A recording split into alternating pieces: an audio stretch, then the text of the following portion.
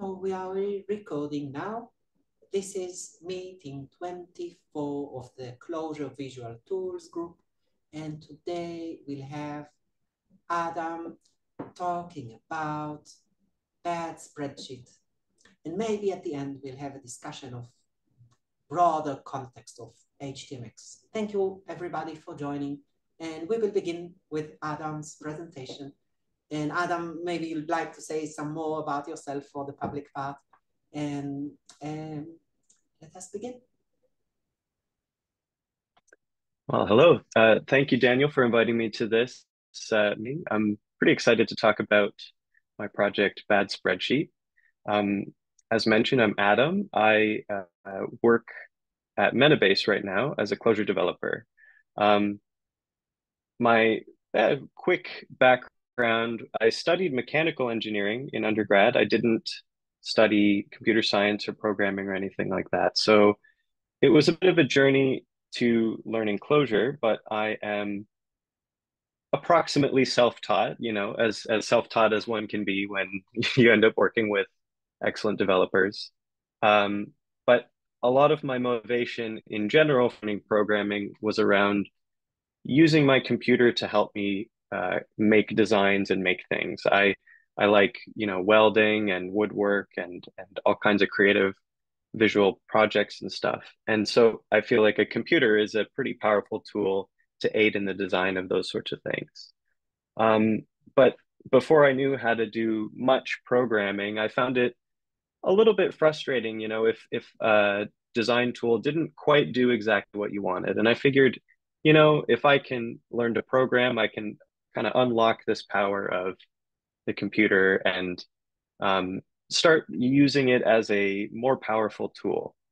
And that has been kind of a motivating through line in a lot of my pursuits and little side projects here and there. And that's currently culminated in this bad spreadsheet project, which is a visual 2D canvas spreadsheet tool for visual design work. The name bad spreadsheet is a little tongue in cheek. It's basically just to take the pressure off myself. It's a side project. I want to make something really cool, but it's an iterative process, and I don't want to get bogged down in necessarily making it perfect right away.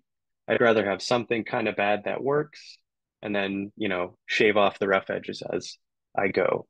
And funny enough, it's sort of at a point where it's very far from perfect, but it's, I think, very exciting and cool that people are a little bit interested in seeing what the state of it is and being here to ask questions and talk about the spreadsheet. So I'm just very excited about all that.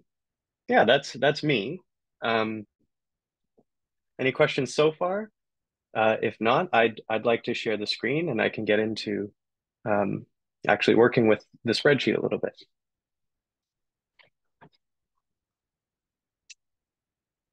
I'm going to go ahead and share the screen.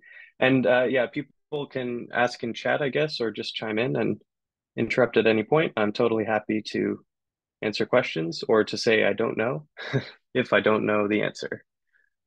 All right, let's have a look here. Can everyone see my browser window here? I Yes. think it looks okay. Great. All right, so I'm going to start. I'll go over the details of the tool in a minute, but I wanted to kind of zoom in for a moment on roughly my guiding principles here. It's a passion project of mine. I love to make things and I want the computer to be a powerful tool. I've kind of talked about that a little bit. Here is an SVG quilt pattern that I've designed a while ago. This is an example of some visual design stuff that I like to work on. I work on this with my mom, and I want to keep using Bad Spreadsheet to help make tools to make designs like this. That's just one example of what I like to do.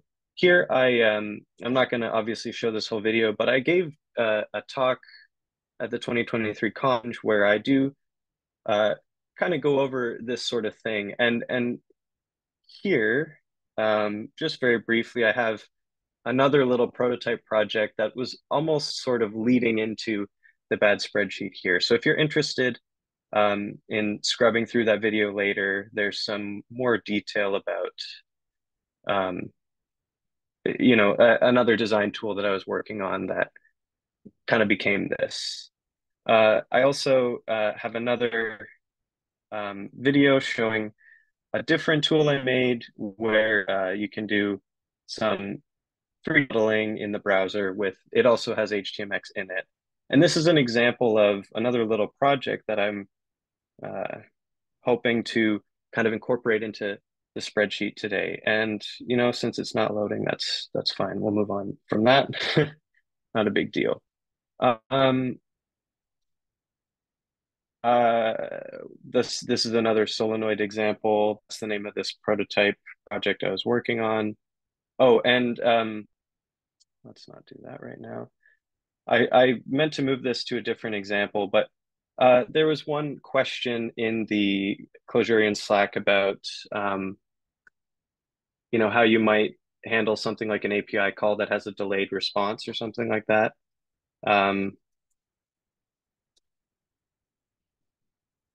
I've got just a quick example here. I paired up this, this sends a prompt to ChatGPT through the API, and then it gives the response there. So it's just, this was just a little side example to show, like, you can send off an API request and then you'll get the response and you can be on your merry way. Let's do, can you give me a Clojure function that adds two numbers, just to show that, like, it's actually doing. There we go, add numbers. Let's and while I'm doing this, let's just make a new one here and see if it works. There we go. So that's just a nice little example of being able to use non-real-time, like asynchronous, there we go, that's the word, asynchronous elements in your spreadsheets. Now, if you give me just a second, I'm gonna load up a different spreadsheet. One thing I haven't built perfectly yet is like an in-app loading mechanism. I've got the ability to load things up here in the REPL. So this is obviously areas for improvement, but there we go. If I load that up, the basics, I can refresh this. And now I'd like to show a little bit of the details of what's actually happening at a high level so that we can launch into some more examples and kind of build up from there. So the basics of the spreadsheet tool, I've got a 2D canvas. You might have seen little bits and pieces here and there already. With the arrow keys, I'm moving this cursor, and I can hold Control and Shift to resize the cursor. I can also double click to resize the cursor to a default size. I can click and drag, and I can, hover over these, what I call cells, to, highlight those cells. When I've got a cell highlighted, I can resize it with the arrow keys. A little feature I haven't added yet is, obviously it's pretty intuitive to have drag resizing on the sides of rectangles. That's something I have to add yet. But I do have this drag button here, so it's partially implemented. There's work to do. So let's see here. The results, I'm getting ahead of myself already. Okay, sorry guys. Inside any cell, let me just create a new one. If I press enter, I'll create a new one that spawns a code editor inside the cursor, as you just saw. You can write whatever Clojure code you want in there. So 2 times 3 is 6. And when you exit the code editor or you press Alt Enter, the front end will send a request to the back end. The string is redevaled and a couple little things happen, and then it sends the value forward. So, you saw that the value is right here. So what I just did is to see the result, I flipped the cell, these arrows up and down, flipped through different display types, got note, just the value, a control type, which I'll show in a minute, none to turn it off, and then the content for editing. So most relevant a lot of the time is content and value. There's work I need to do around the note display type, for example. This here is a note display type, and this is a value display type. So you can see there are differences, but in many cases, note display type is irrelevant. But again, implementation details that aren't that important. Here's the code for that cell, by the way. It's a markdown note. It just parses it and shows it as markdown. All of that's kind of neat, but it's not super useful on its own. The real power comes into play when you can actually reference other cell values in different cells. And in order to do that, you can use what I'm calling sharp forms in your code. So once you do that, then whatever cell you've referenced, its value becomes available in the cell you're using. I'll show it again in more detail in just a moment. Right here, this cell 1 value is being used inside this note. And if I go over cell 1, which ID 1 here, new with a new value. If I hit Alt Enter, then you can see the new value shows up in here right away. If I get rid of it, it's cached the last value. That's not sad, that's happy. There we go. So, pretty basic, pretty simple. That's what you do if you have a C# inside your code. Let me make it even more clear. Let me just put it right here and I'll do C#1. This form gets evaluated and the value gets placed right in there. Let's see. The other useful hash or sharp form is the location reference form, L#, and it takes a 2D coordinate as an argument. One thing I didn't point out, but maybe another area to improve, you can tell where you are in your sheet by moving the cursor over and seeing. So this 4421 is the top left of the cursor and 4926 is the bottom right of the cursor. Since there's currently no other indicators of location, it is a little harder to write a location cell, but as a start, it's still pretty useful. So let me show how that works a little here. Here, for example, is L#50. It's currently sitting over cell 2. If I move this, it's now not referencing anything, so the value isn't shown. And if I put it back, then it shows up again. And here I can put a different cell in its place, and you get that different value. So with these forms alone, you can start to make a nice tree of cells, and you can build out a lot of useful features from there. Finally, I want to just show, let's move, I'm going to just delete these. I'm going to reuse cell 4 over here, and we're just going to look at cell 6 here as a reference. If I change this to the number 200, I can flip it, and that's the value there. It's pretty easy to just type new numbers in, but a lot of the time, if you have a number value that you want to change around, it's way nicer to have a number input, for example. So I flipped this cell over to its control display, and now I have this number input, and you can see the values just reflected right away. So that's um, a pretty convenient thing to do. Um, let's see here. Let's see. Can cells be moved programmatically? I did hack together a little bit of that. So in the back end, I've got like the sheets namespace, and I have functions that can move cells around. And you like they're public. So if there's time, maybe a little later, I can maybe do some live hackery and I can show you that yes, indeed, you can programmatically move cells around. Um, I had an idea. I haven't done it yet, but since it's a nice 2D grid, and I didn't show this, but I also have I've got some timer cells that I'm working on that tick up every n milliseconds. So T1000 is every second.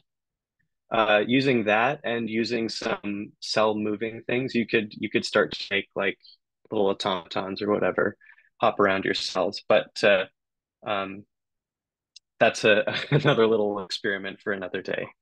Um, that happens to be the basics. I might, I hope that covers things decently.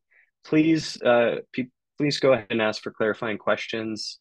Um, the other thing is I'm in this tool a lot. I know how it works. So if there's stuff that just doesn't make sense, please don't hesitate to ask and go right ahead. I'm going to load up the next example that I wanted to show, but please ask in the chat or talk out loud while I um, Uh, load that up. awesome project. My name is Adham. I am a backend Clojure dev, also self-taught. I'm experimenting with some HTMX stuff myself too. And Mhm. for the sending of the cell value, the cell string, and read evaling that, are you using anything special there, like the small Clojure interpreter, or are you just like read evaling and returning the result? And if it's just the read eval, are you doing that in like a particular namespace binding, or like in what namespace is it executing? Great question. Not using Psi, the evaluation of all the forms happens on the back end. So I'm using regular eval. Eval's evil and all that stuff.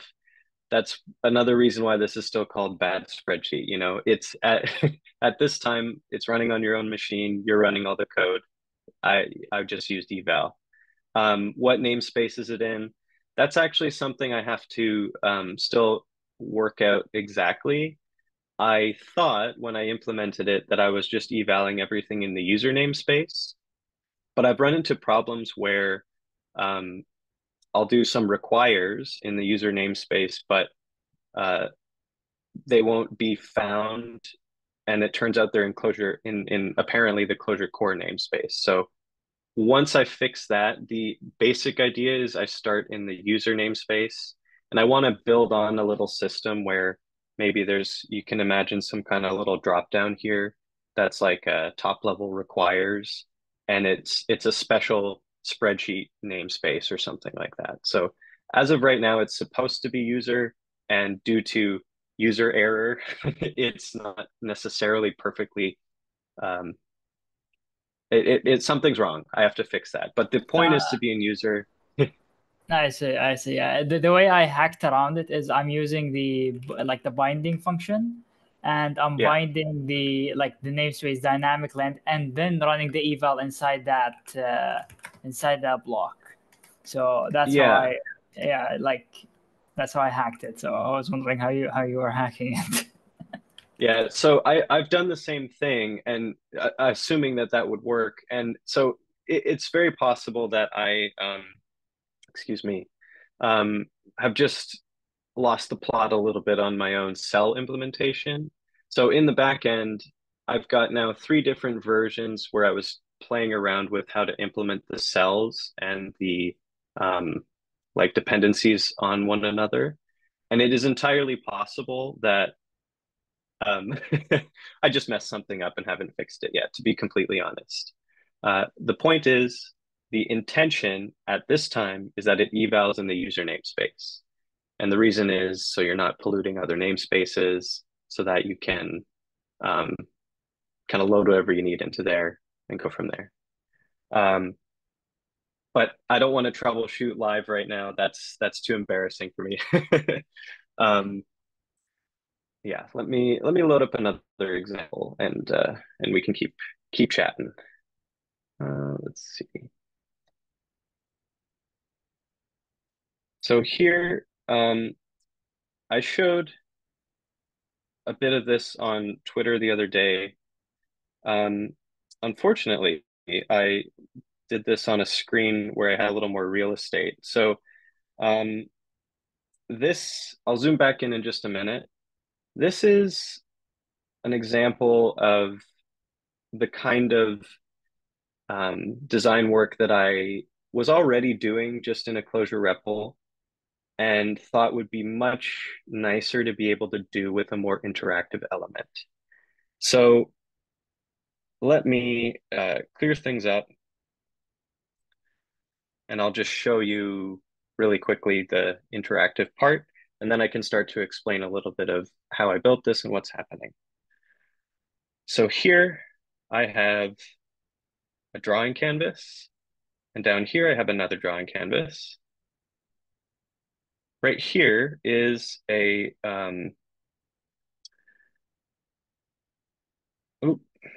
sorry everyone, that's not what I meant to do. Right, here is some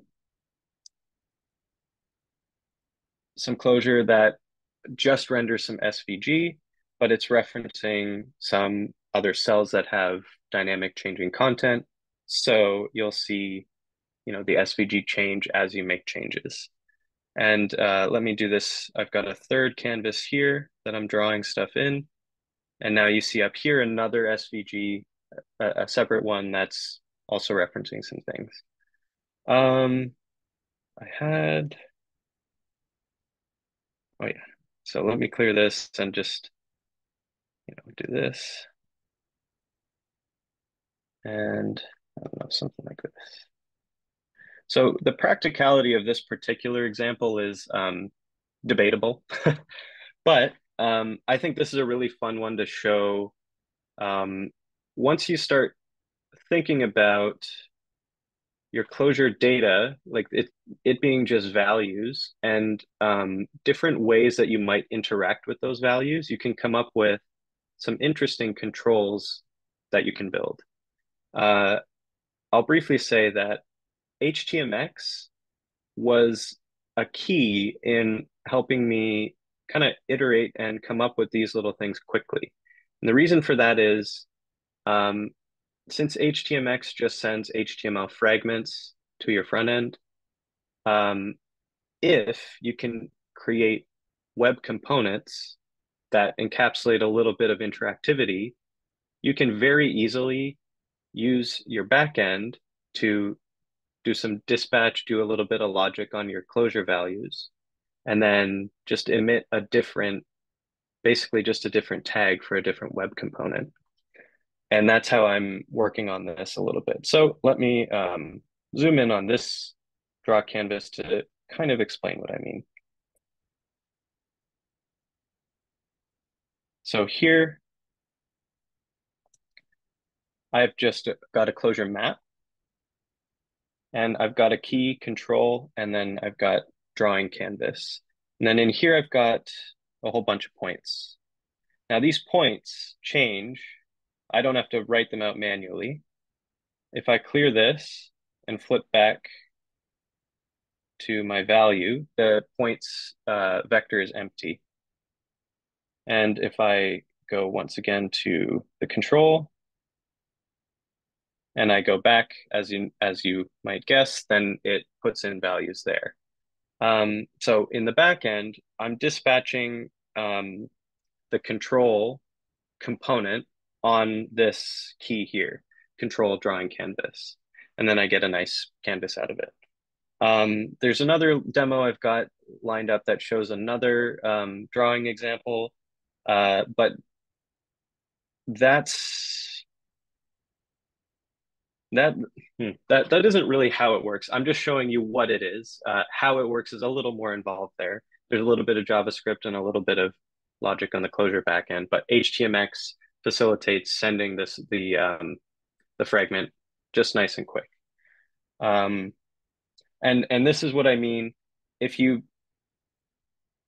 let me gather my thoughts just for a second here. The cell itself is just a Clojure map, and inside it is just a vector of 2D. I call them points, but they're just Clojure vectors that contain two numbers. It's just a value. There's nothing particularly magical about it. If your web component can take some interactivity and produce a data structure that looks like what you want it to, 2D points, you can just send the data to the back, do whatever you want with it, interact with it on the front end. It's relatively straightforward. And that's been a nice realization as I've been hacking on this, is if I on the back end, I know I want the data to look this way, and then I think of an interaction that can facilitate it, you kind of just have to figure out how to do a little bit of JavaScript to get what you want, and then you can go ahead. Let's see what else is good. So in this, unfortunately, one thing that you might notice is my scrolling is not great. This is a downside of how I'm doing things with HTMX. Let me go on a tangent for a moment here. HTMX and the creator of HTMX talk about it being a really good tool for some things and not a great tool for others. And one thing I'm discovering as I work on this spreadsheet is some of the limitations of kind of sending everything to the back end. This is an implementation detail on my part that I truly think I can architect it a little bit better. But the reason it's a little sluggish when I do a scroll is because I'm shifting the camera by one cell location, and then I'm re-rendering all of the cells that are visible. And so if you have a lot of visible cells in the area, you're going through and you're re-rendering quite a few things. So what would make a little more sense perhaps is to, on the front end only, handle some of that dynamic, moving things around, and then synchronize your state in a more clever way at a stable time to the back end. So this is an area where I'm still thinking of ways to improve things, and there's work to be done. Nevertheless, before I didn't have the ability to move outside of the window at all. So, still steps in the right direction, in my opinion. Let's see, what else would be cool to show here? Oh, do I use a lib to handle dependency and reevaluation? Seems like Javelin would be great for this. So I'm using, oh boy. For all the reevaluation, and oh my goodness, I didn't expect that to happen. All of the reevaluation and things like that lives in my cells namespace. And I think I mentioned it, I have currently 3 different versions that I'm hacking around. The first one, I had found someone else's implementation using atoms and priority maps, and I didn't fully understand it. So I figured maybe I'll try to implement something myself to understand a little bit better. So the second version I came up with was a core async version where it used an event bus, and every cell was basically its own little agent, and it would listen for all of its inputs, and it would just broadcast onto the event bus its own outputs. Now, the problem with that is not well, it is the implementation. The problem with that is my lack of understanding of how it works. So I put together something I thought would work, and I was running into problems where messages were being missed or delayed, and I need to learn more. The third implementation uses missionary, and that's another thing that I don't fully understand, but it does get me, um, like I'm not missing updates or anything like that. Point with all of this is you're totally right that there's probably something that exists that will handle this properly. What I like about the fact that I came up with my own implementations is now I know the semantics of what I need for a cell to work the way I want it. So I can build a test suite to, guarantee what I need. And now I know a little bit more about what might actually be happening in those libraries that I go to in the near future. Um, yeah, that's one nice benefit of keeping bad at the front of the front of the project. Um, Maybe can I ask a related question? And maybe yeah. maybe it belongs to a different part of the talk. So, oh, I'm Daniel. Sorry. Uh, we have a REPL. I mean, sorry. Yeah, we have a JVM process running in your machine. We could Mhm. have a REPL communicating with that process, and I'm wondering, can we introspect the whole thing from the REPL? And can we possibly generate the whole thing from the REPL? I Mm, mean, a whole state of a spreadsheet. right. Yes. So, great question. Let me, since we're I'm off the cuff now. It's all free form. Let me show you the the REPL I have right now Oh, up and here. we need a Let's, bigger font. Sorry. Thanks. pardon me? Possibly we need a bigger font Oh, for yeah. I'll zoom it in. X.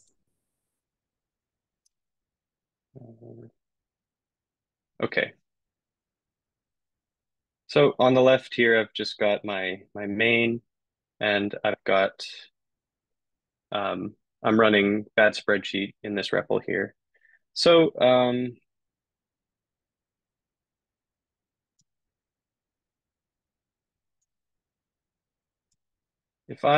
I happen to know where the different state objects live. If I do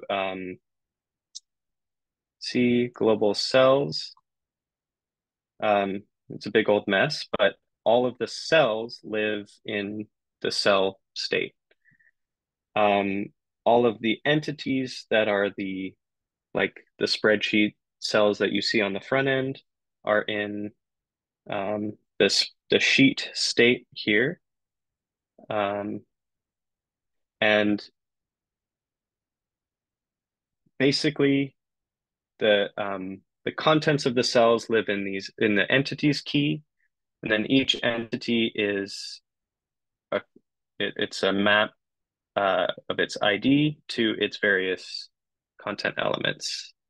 So the content of cell 7 is 25, and actually, I'm gonna for just a minute here, I'm gonna clear out the sheet and do a blank one and um, show you an example of how you can, from the REPL, modify what's going on and see the changes on the sheet itself.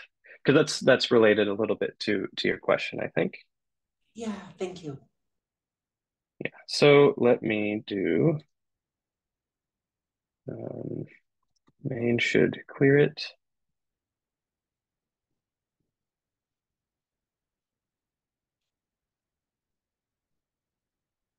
Okay. So we are in no man's land. We've got an empty spreadsheet. Oh, by the way, I forgot to mention this, but if you look here,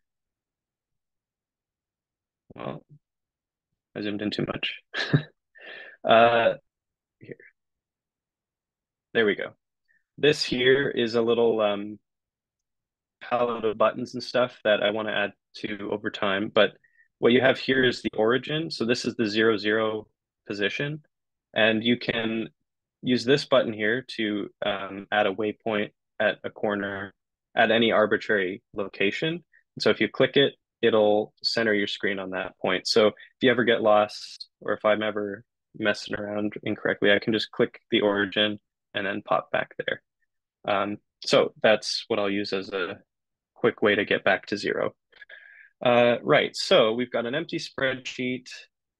I'm going to create a new cell here, and I'm just going to leave the contents blank. It's not actually blank, but it says blank.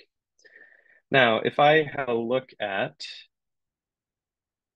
the state, there's a couple things in here. The size is the grid size, which we won't worry about.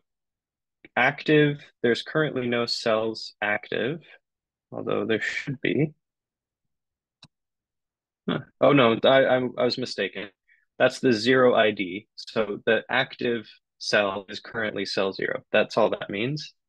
Camera location is that's this corner. The top left corner is at this cell location. Cursor location and the cursor size.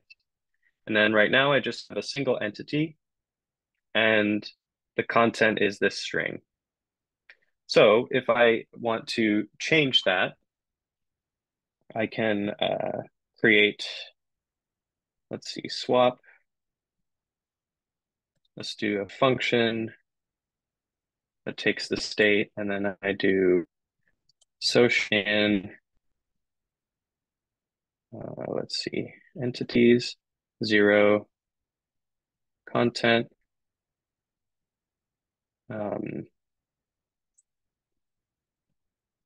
not blank. Sorry for my current lack of creativity. Oops, I did something wrong here.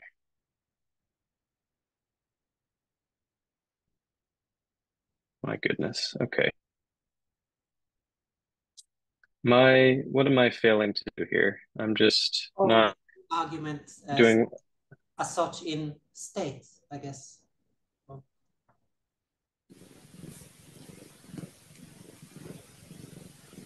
Sorry, everyone. I'm getting the live demo nerves. You have to put state as look in.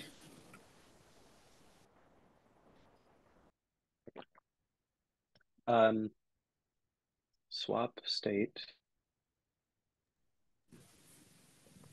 It's got to be like this, right? Yeah. Oh yeah, There yeah. it is. Yeah. So thank you. Sorry, everyone. So I've updated the state of the sheet itself, but it hasn't reflected itself here. What I have to do, what do I have to do?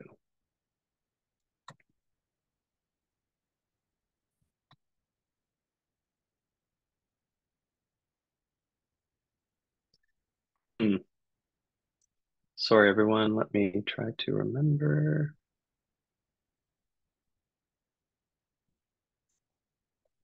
Okay. So I think I've just run into another example of an area for architectural improvement. I did just gloss over it before. I have a state atom in the spreadsheet, which controls the UI-related elements of the cell itself. And I have a cells state atom as well. So this is 2 bits of state. And as you can see, like I already forgot what I had to do. So I've got state in one spot and in a second spot. And, when I'm using the app properly, both of them get nicely synchronized. But in order to create the state of the spreadsheet from the REPL, now I have to know those implementation details. And so it's not that it can't be done, it's that perhaps the way I've architected where the state's saved needs to be updated itself. Does that make sense? If I, try again, we've got the content that's not blank, but nothing is updated. The form itself is still blank. The cell itself still has the old data. So I have to do it from another mechanism. So I can't operate on state directly. If you give me just a moment, I can have a look at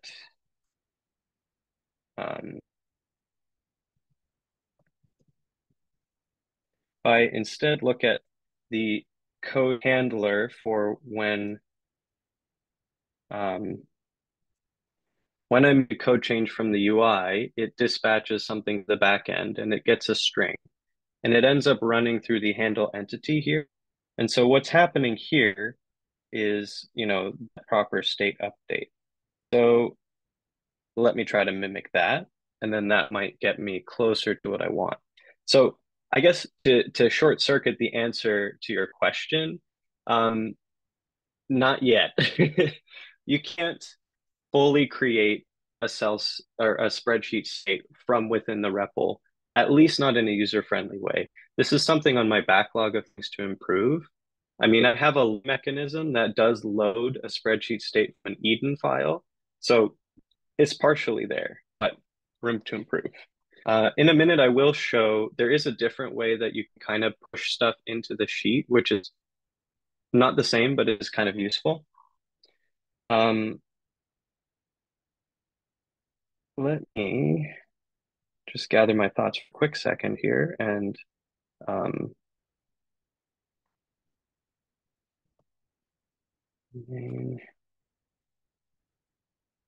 okay.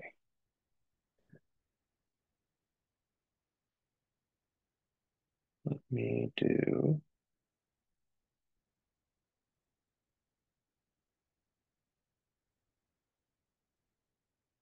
okay.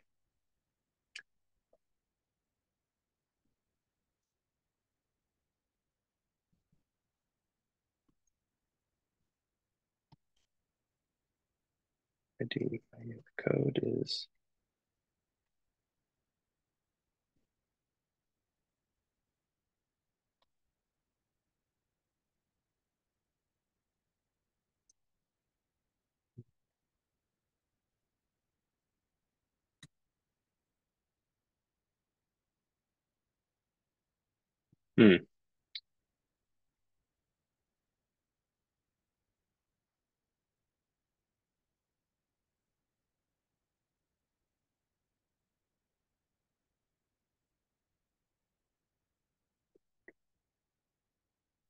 okay. I am going to bail on that, and I'll shift gears. It's very clear that even though there are ways to do this, even to myself, it's not intuitive enough, and is therefore some area that I think I should improve on.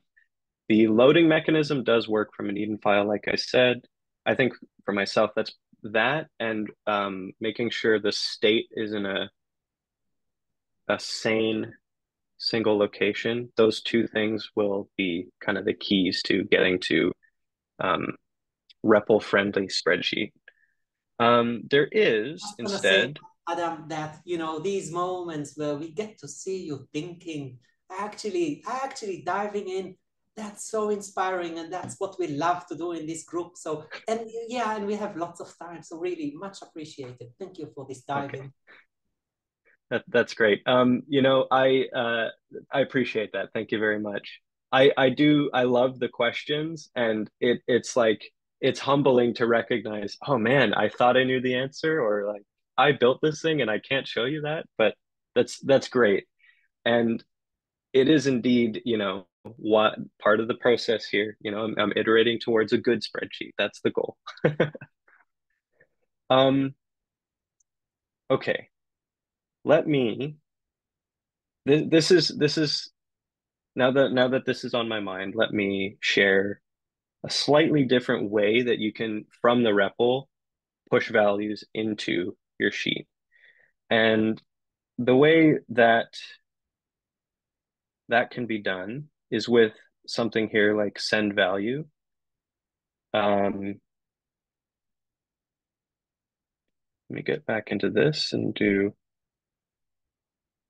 target cell ID value.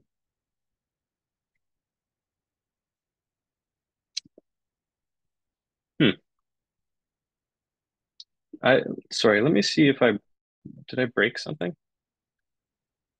No, things seem to be working. Okay. All right, let me send a value. That uses a target and a value. And what this is actually a little bit of an escape hatch to the way I've implemented things. I'm gonna change what's in here to a div with my target. So this is an empty div with the ID my target, and the value is rendered as it's empty. Like it's rendering the div, but there's nothing in there. Now, if I go here, what I can do is send a value to the target, which was my target. And I'm going to make a paragraph that says hi. And then there we go. We can see that it gets placed right in there. So this, what do I mean by it's a bit of sort of a sidestep and escape hatch? This is using HTMX pretty much directly. So what this broadcast content into does is just send an HTML fragment over a WebSocket. And HTMX on the front end looks at any of that content and matches the IDs with an ID in the DOM and just chucks it in there. So if you wanted to be producing something in the REPL, you didn't want to be messing around with the content in the spreadsheet itself, but you wanted to visualize it quickly. So let's suppose I've got here I have I've loaded my SVG namespace into here, and this is a circle. Okay, that's nice, but what does that look like? Let's imagine I don't know what a circle of radius 20 looks like. I can broadcast into my target SVG 20, and you can see it changed right there. Let's do 120. Oops. Let's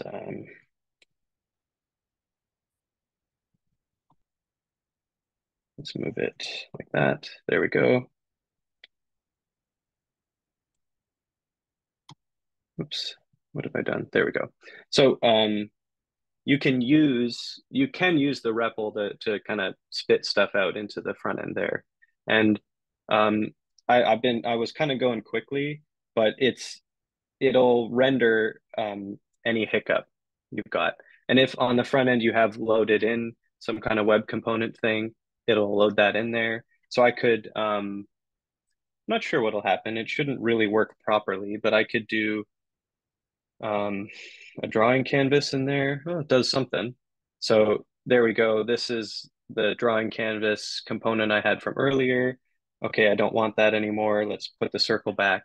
There you go. So it is not creating the state, but it is broadcasting visual elements, which I think, has some utility on its own. It's hard to show in a Zoom call, but the way I like to work on this is I've got my Emacs on one monitor, and then I've got badspreadsheet on another. And if you have a nice big monitor, you can make, 1, 2, 3 different cells, and you can be broadcasting values to them as just buckets for visualizers.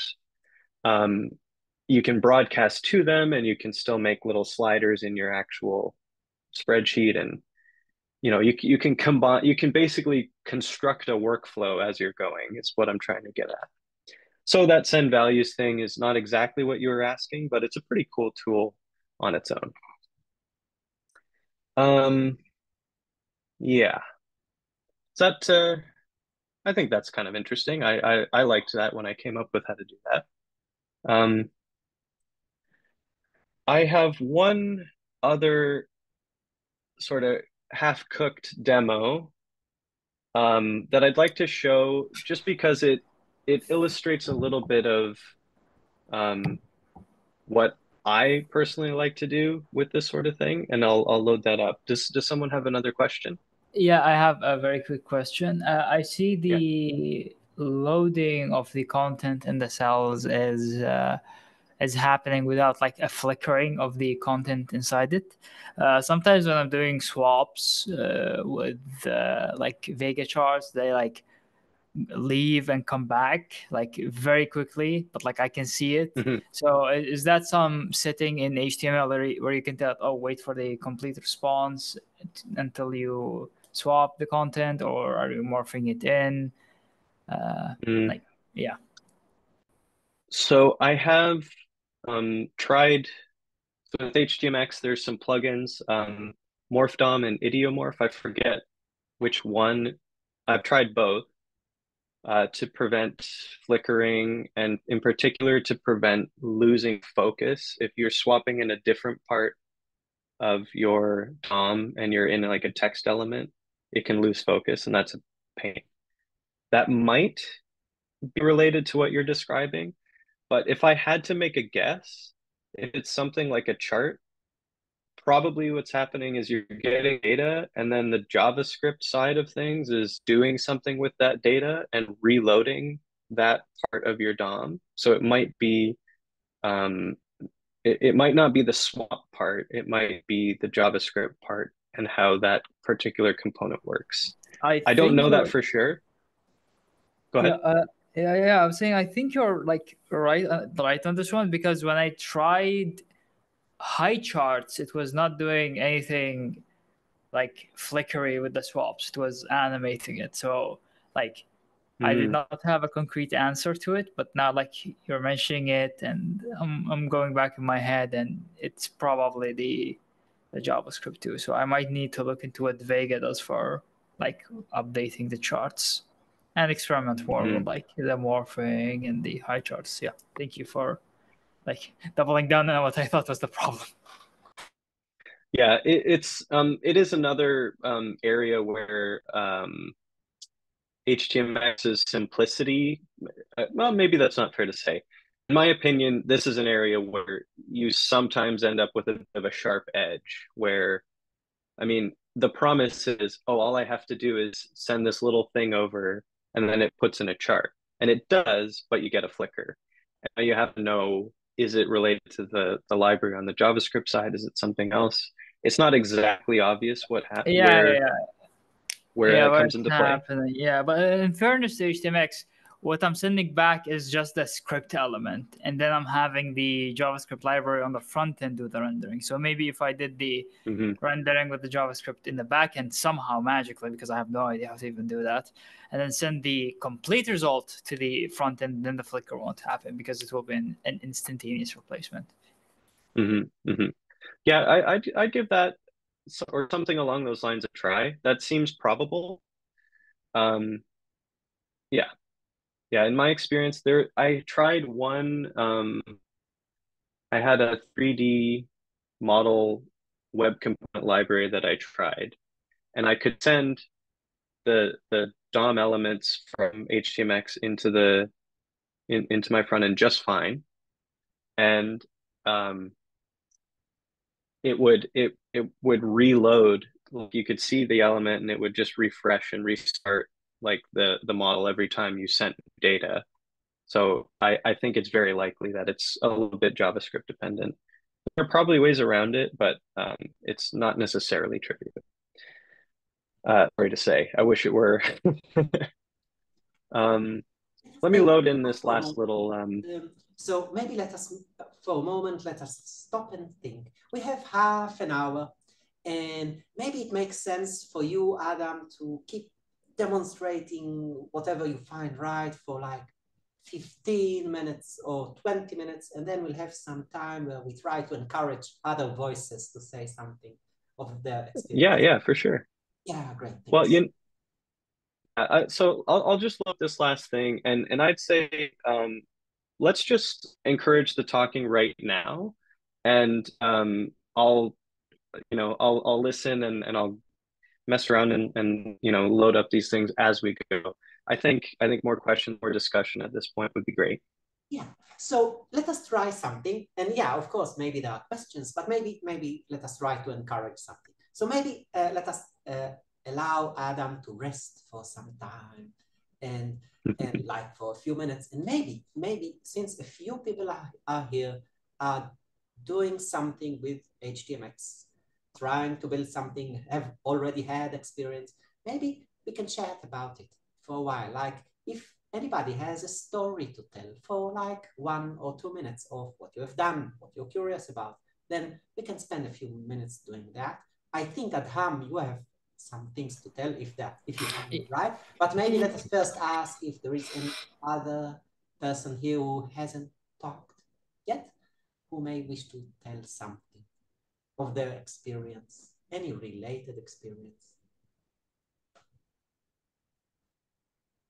Yeah, maybe let us begin with Adham, because I think you're doing a few things which are very much related, right? Yeah, I'm very much. I'll make it short. So, I'm trying to build a solution that mimics what R has in the form of Shiny. Shiny is this amazing project over there in the R land where you can basically create an interactive dashboard through the definition of inputs and outputs, and you basically like the syntax is very minimal. You basically say, hey, I want an input that's a slider that has its values coming from this data set, and it would render you that input. And then you would say, hey, I want this output to interact with this input such that when the input changes the values, like it selects a different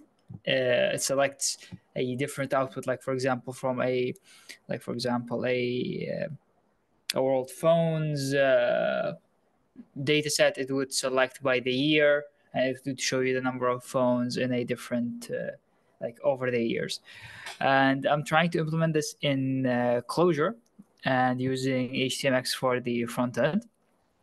Like it's still very much in like early stages. We're talking about me, Danielle, and the other people at the real world data group and the visual tools groups. We're talking about how to write, like even the syntax. We're discussing it. We're discussing, like for example, how to link the inputs and outputs. I had talks with Kyle yesterday, like very fruitful discussions. We were talking about, for example, how R knows what you mean when you tell it, hey, this input, and it infers the, like for example, the row names, or it infers what column you're trying to select. And sometimes we were talking also about like the kind of symbols we're going to generate. For example, in HTMX, we're trying to target something specific. So if I'm creating an arbitrary number of inputs, I would need to generate the symbols for those inputs and link them. And so there's like this, how do I place the inputs and outputs and use the same data set on the input side and the output side?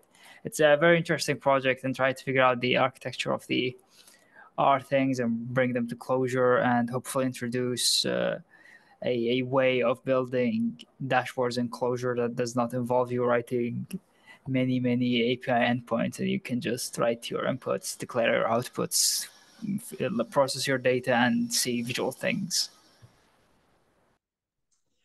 Thank you so much for this, Adham. And yeah, surely we'll talk more about it. And maybe, Mark, would you like to briefly tell your story?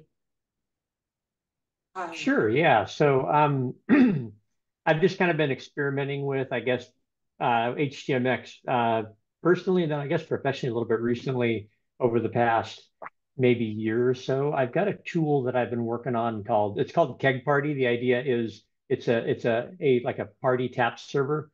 And the original intent was you can tap you can tap from your various REPLs and stuff, and it shows up there so you can kind of collaborate.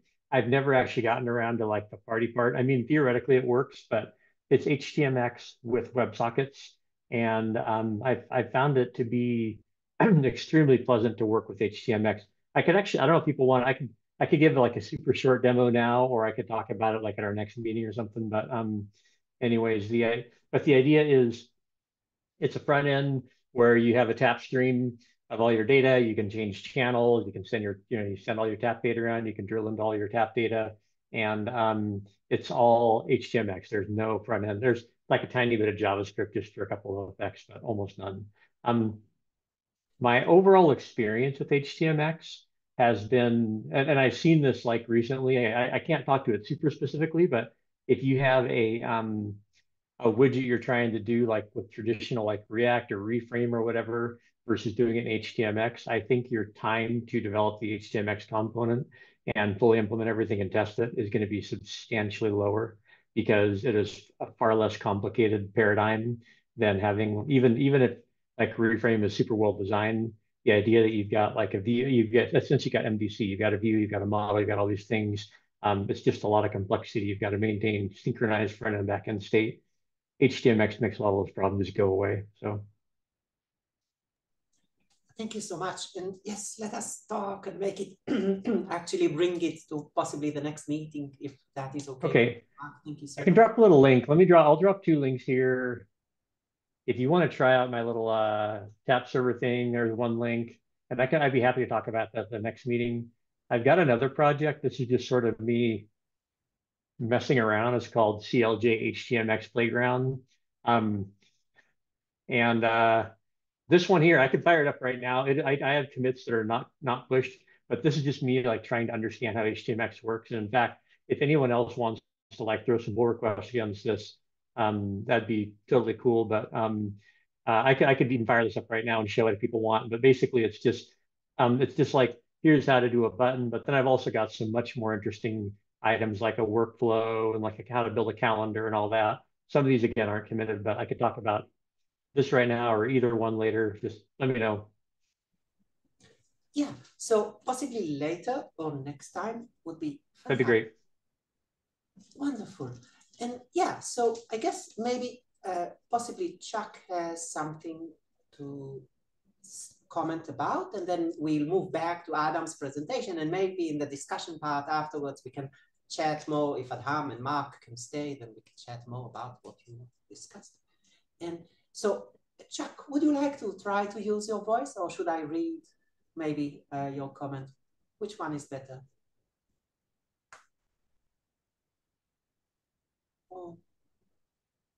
Oh, it's good we're trying, but yeah, we cannot hear you. Yeah, so I'll read Chuck's comment.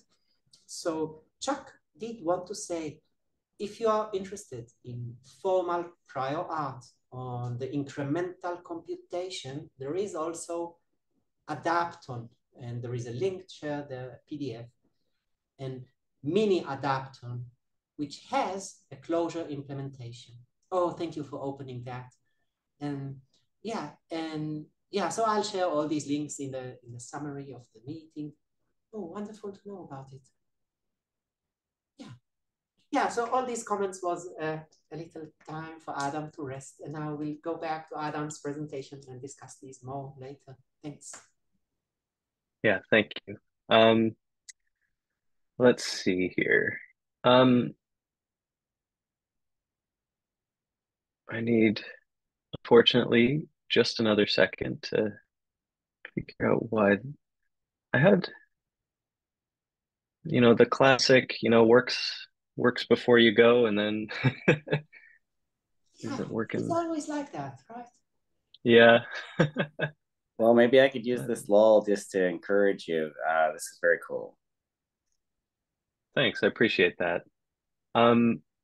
It's nice to hear, like, I can work on this and make, my own little designs and hack things around and feel like it's cool on my own, but it is nice to be able to show other people and have interest in that way as well. And, eventually get it to a state where other people feel like it's cool to use as well. That would be nice. So when you were drawing and then having those points sent to the server side and then returning an SVG that was a calculation based on that, I know you're just trying to show the round trip, and you're saying it was arguable. But actually, I want to settle that and say that it's actually useful in its own right, because it made me think immediately of the idea of like using generative art like Quill But like one of the tricky things about generative art is finding a good seed.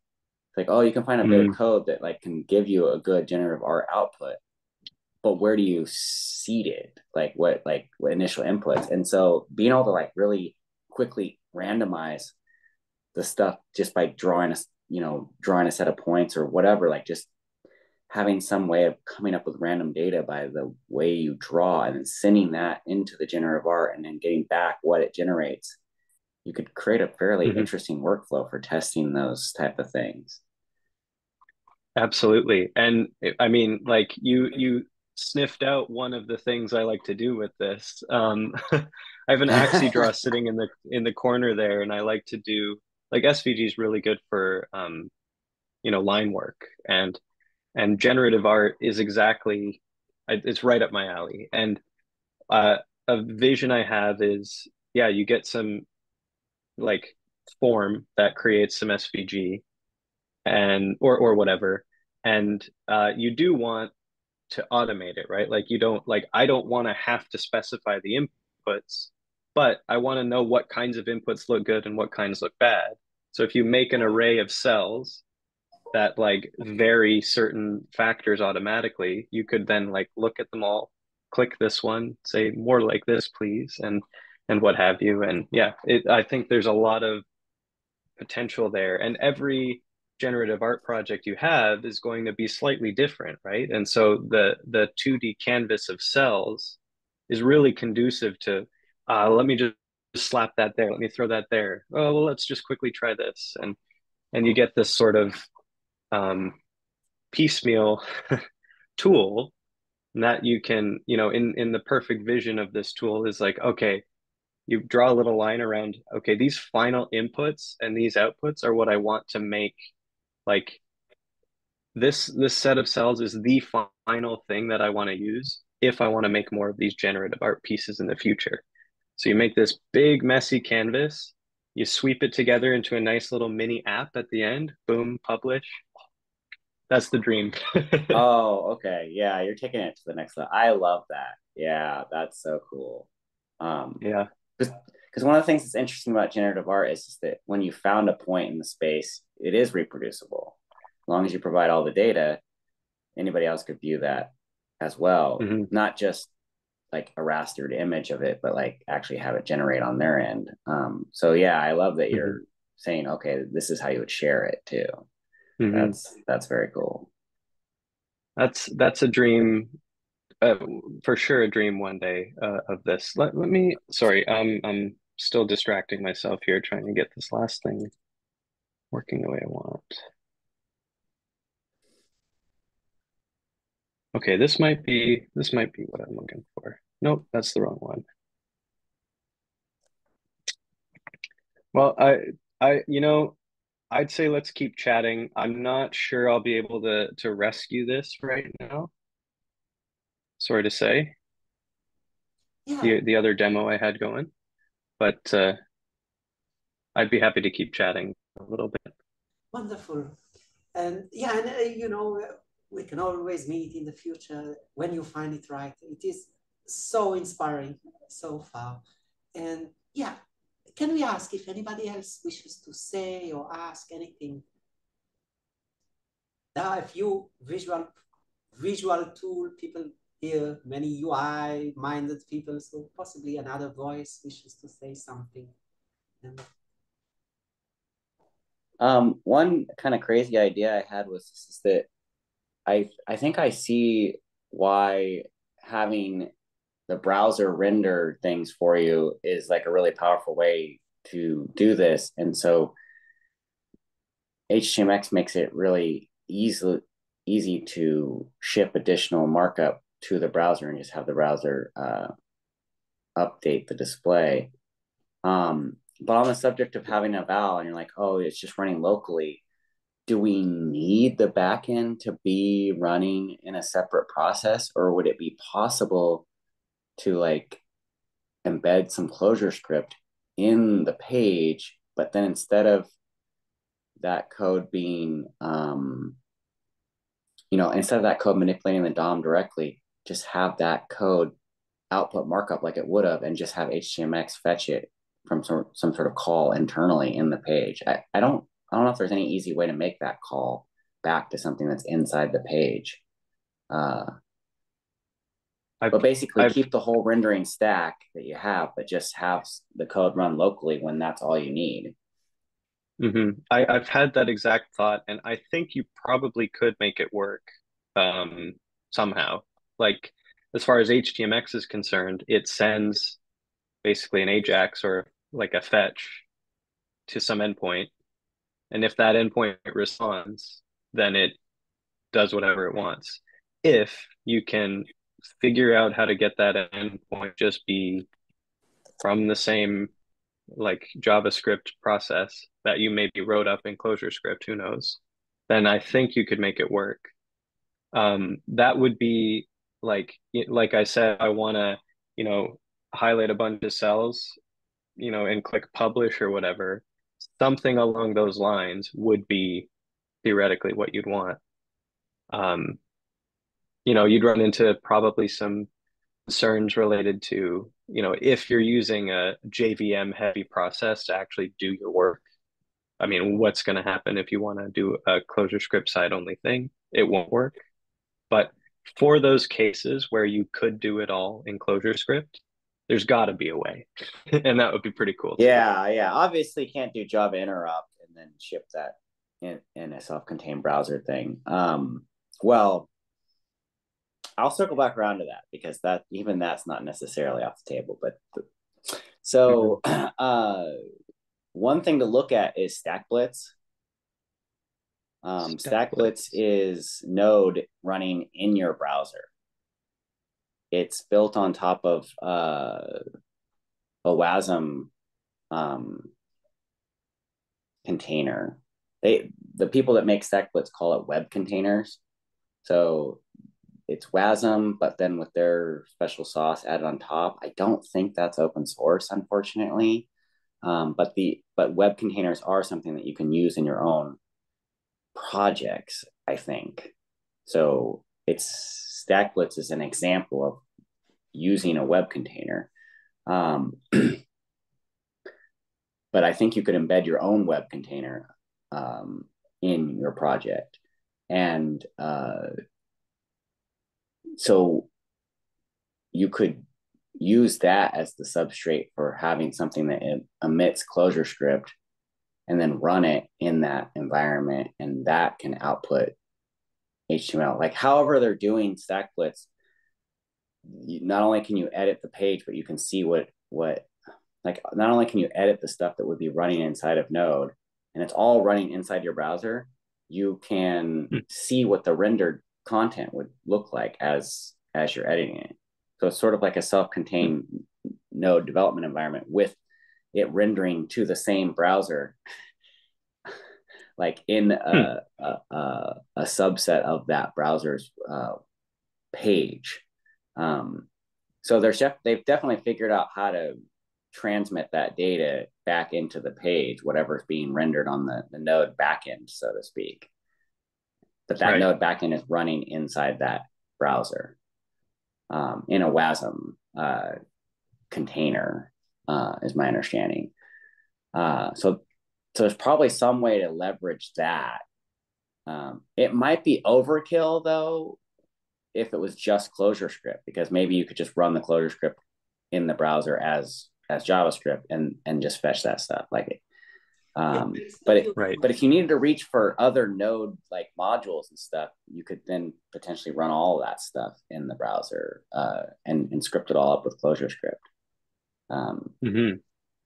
And just another way to glue it all together is that there's a framework called Sitebox that is meant to allow you to make Clojure script with Node as the underlying development platform instead of the JVM. But it's basically a web framework on top of Node for Clojure script.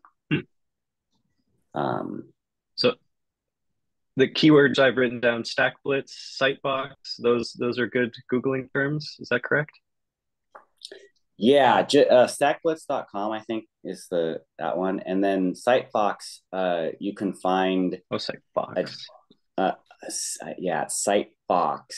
And that one, I believe there was a presentation done for London Clojurians where he goes over the basic idea of what Sitefox is. Yeah, wonderful. So, Tim, I propose if you wish, you could share those links in the chat, or afterwards I can add them to the summary. And just because we have a few more minutes, I think it makes sense to read Chuck's comment, which is kind of related to things we hope to discuss. Or maybe, Adam, you had a comment about it. I didn't want to kind of stop you to No. Oh, yeah. So maybe I'll read Chuck's comment, which is kind of related to a few things, and then we can kind of conclude and then have some time to discuss for those who can stay. And yeah, thank you. So Chuck says, Chuck has an HTMX project that Chuck has been working on, which is a simpler version of what Adam and Adham have been working on, where the evaluation is done at SCI context, which means small closure interpreter, with all the Scicloj, the main Scicloj data science dependencies. Oh, thank you, Tim. And so Chuck's focus has been creating some platform that connects to the typical data science dependencies, and using some of our more, regular tools like Clay for static rendering. Chuck has started exploring something dynamic, dashboard-like, if I understand correctly, over our usual static notebook systems.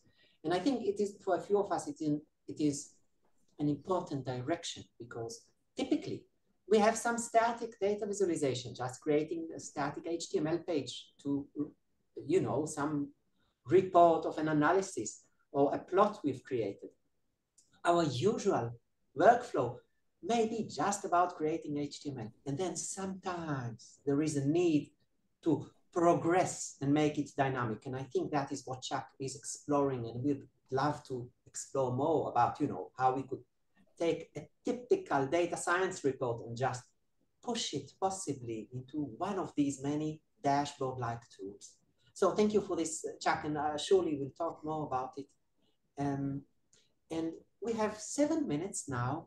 And so maybe we should use them mostly if, Adam, you wish to conclude somehow or add anything you hope to say for the recorded part.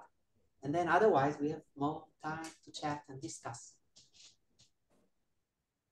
I'd just like to say thank you, Daniel, for inviting me to talk about this. And thank you everyone who is interested in listening and your questions and comments.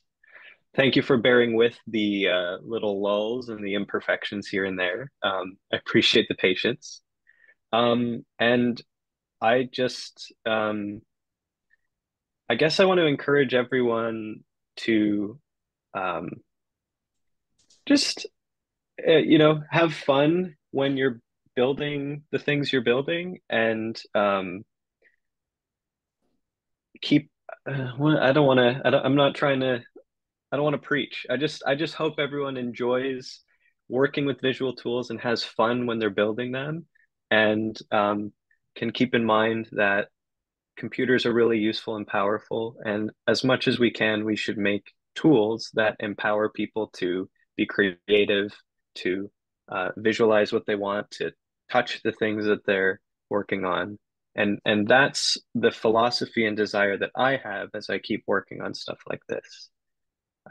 And thanks everyone for your time and your interest. I really appreciate it. Beautiful. Thank you so much.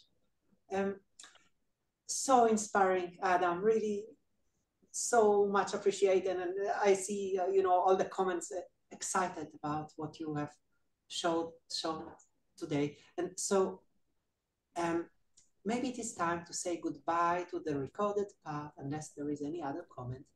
And we'll say goodbye to our listeners and see you on the next times.